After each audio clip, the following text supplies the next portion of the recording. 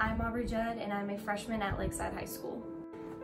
I moved to Hot Springs in the summer of 2017, and before that, I lived in Massachusetts for 2 years.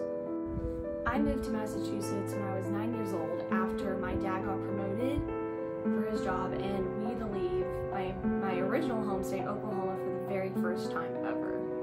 I dealt with a lot of bullying when we lived in Massachusetts because I was the new kid from the South who had different lifestyles from everyone up there, and I was alone. I didn't have a lot of friends. It was really hard for me to get to know people because I was shy at first.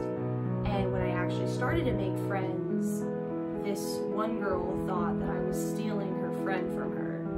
The bullying from this girl and other people got so bad that I would make my stomach hurt without knowing it, and this pain went on for about a month before my mom took me to a few doctors to finally get tested and see what was really wrong. We ended up going to multiple doctors throughout Fairhaven, and we tried multiple things. Like, I took Tylenol, I took medications, but there was no explanation for what was going on, and there were still no answers from the doctors. We even tried cutting out dairy, thinking I was lactose intolerant.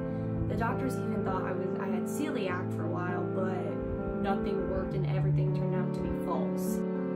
One day we went to a certain doctor, and he said that I didn't have an illness, I never had a bug, I never had celiac or any other disease, but I would be so anxious about seeing this bully again and going to school that I would make my stomach hurt, and all this pain was coming from anxiety. After we moved back to the South, after our 2-year span in Massachusetts, my mom was the one who told me that she noticed a complete difference in even just a week of living in Arkansas versus Massachusetts. She noticed my interaction with others changed because in Massachusetts I just wanted to sit around, do nothing. I didn't want to go outside, but in a short period of time, I was wanting to go. I wanted to make friends. I wanted to go to school. I was just a completely different person from Massachusetts to Oklahoma to Arkansas. My parents always said that I was one of the happiest, just bubbliest kids ever. And their thought process when we moved was, Aubrey can get along with anyone. She's so easy.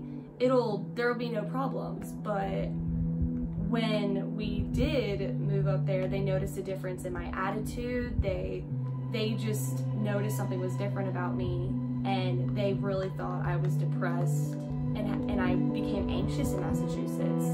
These days, no one shows their true feelings anymore. We always put a mask on for everyone else to see. We show what we want people to see. We don't, or what they expect to see. We don't ever show how we really feel anymore because we're afraid we'll get judged or we'll get made fun of. But we put so many different faces on that no one really ever sees that someone may be going through something when they are. I mean, some people can act like they're happy all the time, but really they may be going through some serious issues that we may not even see.